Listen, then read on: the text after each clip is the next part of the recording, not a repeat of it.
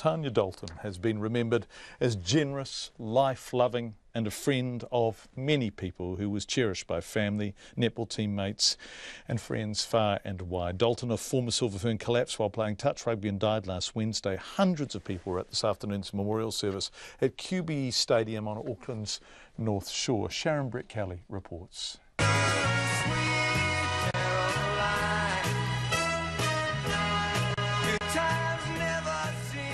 Tears, lots of laughter and Tania Dalton's favourite songs were played at the 2.5-hour service.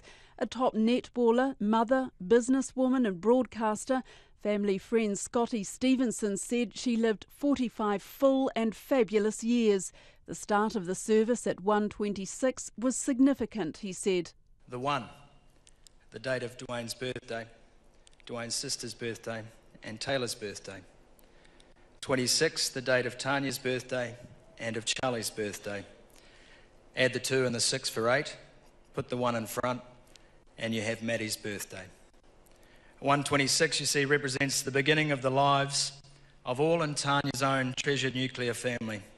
And here today, as we mark her passing, we remember the life she lived, the life she shared, and the lives she and Dwayne created. One of her 3 older brothers, Tony, said she was like their late mother Mary, who was a star, popular and competitive. Certainly when God was handing out the sports genes between the 4 siblings, there's no question Tania sidestepped the 3 of us and took the whole lot. Brother Dave said on family holidays Tania turned most things into a competition. Tan was tough, a real fighter. This may have something to do with having 3 older brothers. I recall one incident when, in a misguided attempt to slow her down, Paul retrieved his eeling spear. It was a bamboo stake with a 6-inch nail tied on the end of it. He threw that, went right through her foot, and that was the only time that Paul ever won the race. But it only actually took her 3 days to recover. James Iverson said the friend he called Special T was a mate, a buddy, partner in crime and one of the boys. He recalls her working 2 shifts at the same time in 2 Takapuna pubs. So stashing her grain and grape polo in the garden outside the public bar of the Mon, she ran between the 2 pubs for the 4-hour shift. We sat there looking down the road, waiting for the moment she would come sprinting out the doors, forage around in the garden, find her grain and grape polo, throw it on, before appearing around the corner as if she'd been outside chatting to patrons the entire time. Netball teammates said wherever Tania Dalton was, there was laughter. Friend Bernice Menny said the girl nicknamed Teabag was an incredible athlete and a fantastic teammate. I will miss those calls too, and texts, road trips, cup of tea catch-ups. Tan's always slightly late as she tried to pack so much in. Came charging in with some baking, that beaming smile and a huge hug. Friends and family all spoke of the love, laughter and banter.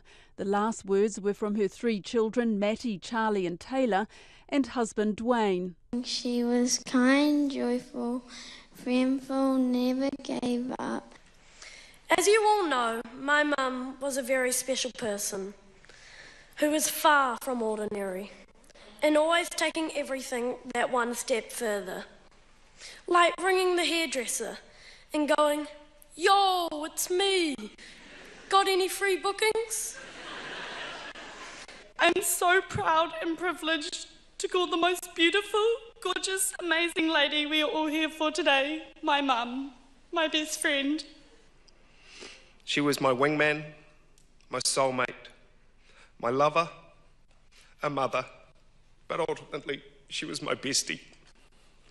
The Dalton family is setting up a charitable foundation in Tania's name, the Tania Dalton Foundation, in support of sports training and development for underprivileged children. Mō te hōtaka o te ahi ko Sharon Brett Kelly aho. What a lovely package, Sharon. 3.5 to 6, Tonga isn't the first country that springs to mind when thinking about the Winter Olympics. But the Pacific nation is on a mission to get a ski team to next year's event in South Korea. Two of the Royal Tonga Ski Federation's 3 athletes just got back from competing at the Nordic World Ski Championship. Makalete Stefan finished 105th of 107, and Peter Tauwhatofua, who you may remember as the Tongan Taekwondo flag bearer from the Olympic Games. A lot of people looked at that more than once, that footage. Finished 153rd of 156. But Team Tonga's manager and head of sports, Steve Grundman, says the results are good considering the time the two have spent skiing. Peter had only been skiing for 5 weeks. It's very ambitious, to qualify. It's not that they can start due to exotic wildcards or something. They do have to go through the FIS, IOC qualification rules, and we're skiing very, very tough. We want to improve, of course. We want to get better and better and better, and that is the mission. And this, I think, went out very, very well. Makaleta is skiing now for 2 years. She does that at the side. She also was injured. She had a broken leg until, unfortunately, in summer training on roller skis. And Peter Tauwhatofua stepped in with his first skiing experience in January 10th, and he only was on skis for 5 weeks. And for this, I think, for those circumstances, those were 2 very remarkable results. And of course, we want to develop further. Of course, we want to proceed and also improve our athletes. And this is the mission, and we are on a very, very, very good way there. Yeah, it's obviously quite an ambitious goal for a country like Tonga, where winter sports obviously isn't typically one of the major sports. Tonga does have very good athletes, mainly in rugby. There are very physically strong people. Of course, you have to see what is possible with the athletes, because mostly they, of course, have a certain physical structure. But of course, they are suitable for winter sports, and if you give them the time and also the proper training. But also we want to motivate, of course, the Tongan population, also the expert Tongans. There are a lot of Tongans living in Australia, in North America, and Europe that also do